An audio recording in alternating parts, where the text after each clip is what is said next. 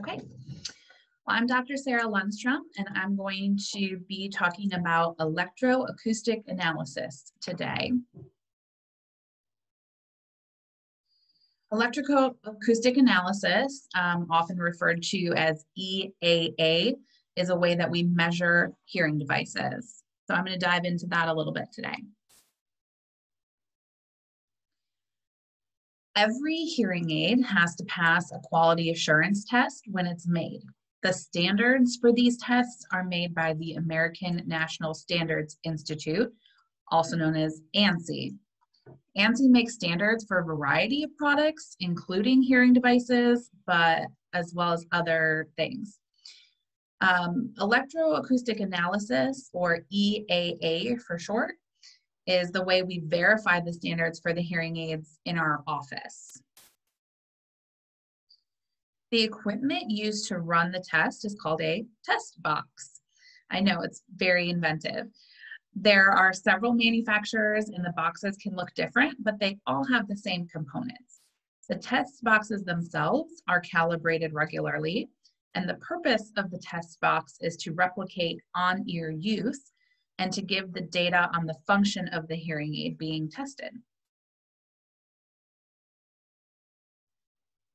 The hearing aid is set up in the test box as shown in the picture here. There's a microphone for measurements, a speaker for sound, and what we call a coupler that represents the ear. The hearing aid is programmed to the manufacturer test settings through the programming software. Each hearing aid will have its own set of ANSI standards. The brand, style, and power of the hearing aid will determine which set of standards you use to compare for the results to make sure that the hearing device is meeting the requirements. So every set of hearing devices has its own standard, its own software, and its own set of requirements that it should meet. So this is where the magic happens. This is a picture of what my screen looks like when I run electroacoustic analysis on a hearing device.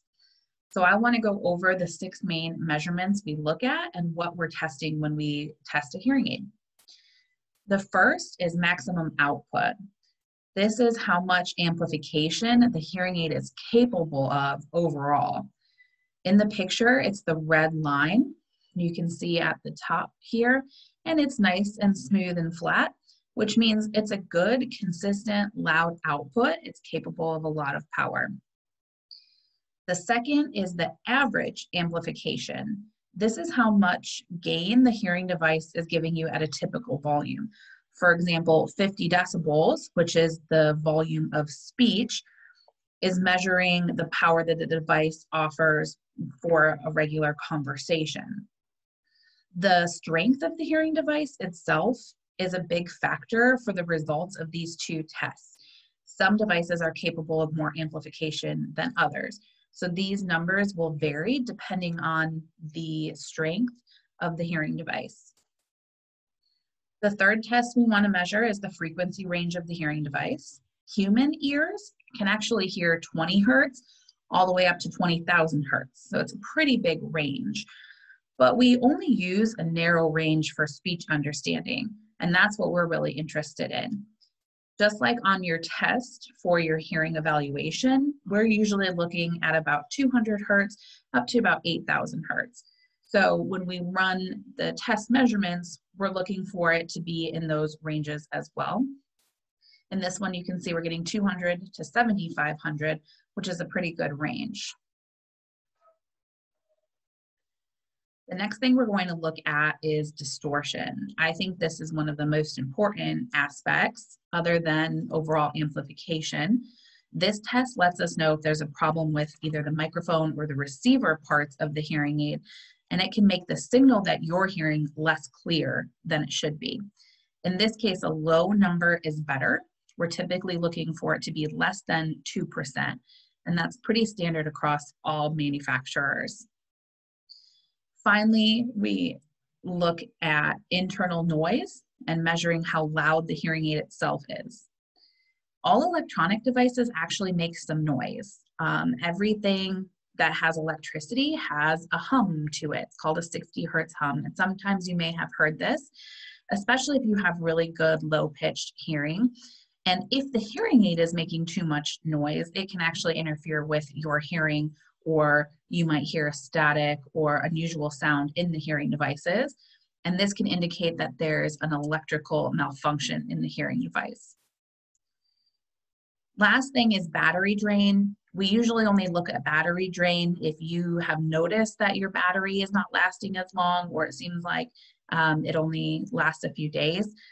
Now with rechargeable hearing devices, the batteries are built into the hearing aid, so we really can't test battery drain in the office for built-in rechargeable hearing aids. So probably the main thing that you're wondering is, why does this help? Why would I want to have electroacoustic analysis performed? The important part is that it can identify areas that aren't meeting the standards, and that helps us determine if there's a problem with the hearing aid. Certain tests can indicate which part is more likely affected, and that's going to influence how we solve the problem. Some parts, like receivers, can be replaced in the office, but other parts, like microphones and amplifiers, need to be sent back to the manufacturer for repair. So this test is really important to help us figure out what the problem is, where it is in the hearing aid, and how to fix it. When do you know it's time to have a test done? Well, if you've ever noticed a change in your hearing, or you feel like the hearing aid isn't working as well, it's probably a good idea to have a checkup. We usually clean the hearing aids regularly, but if you notice that it doesn't seem like it's working as well and you've had it cleaned, then it's time to run a test to see if there are any problems with the hearing aids. Some of the common things that you might notice would be that the hearing aid sounds weak. You might hear a static sound. Maybe you feel like the sound isn't as clear as it used to be. Some hearing aids also have service alerts where they beep at you to let you know that there is a problem with the hearing aid, and that's their way of sensing a problem with the function and alerting you. That's definitely a good time to give us a call. If you're noticing any issues, then it's definitely a good idea to have a cleaning and possibly a test to check those particular problems. But even if you're not noticing any issues, just like we recommend an annual hearing test for your ears, we also recommend an annual hearing test for the hearing aids. This is to make sure that your hearing is staying stable and the hearing aids are functioning optimally. So that way we can make sure that you're having your best hearing all the time. So this is a really useful test. Both of our offices have the capability to run electroacoustic analysis. It usually takes about 15 minutes, and it's something that we like to do regularly, usually once a year, like I said, at your annual hearing test. If you haven't had it done in a while and you think you might need to have it done, you can always give us a call and schedule an appointment to have that done. I'm going to open the floor for some questions here, so let me get back to the main screen.